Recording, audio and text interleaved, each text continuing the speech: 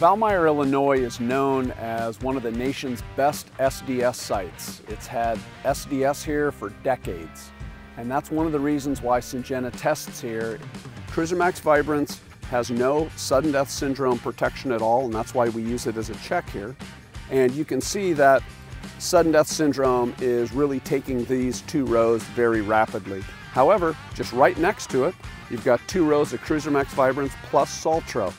So you can see between these 2 treatments the amount of protection that Saltro offers. It's really outstanding, and that's why we're so excited about this new solution.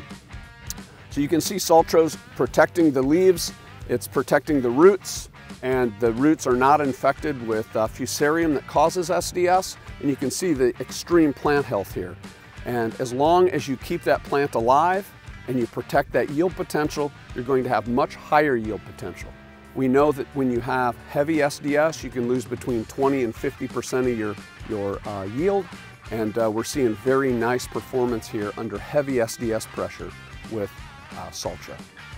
ILeVO plus CruiserMaxx Vibrance, and while it's better than the check, it's certainly not offering the protection that we saw just a moment ago with Saltro. What we saw in the Saltro plot was virtually no SDS whatsoever, and it certainly offered much more protection than the ILeVO here in this plot. So in summary, Saltro really offers the U.S. soybean grower a superior SDS and nematode solution.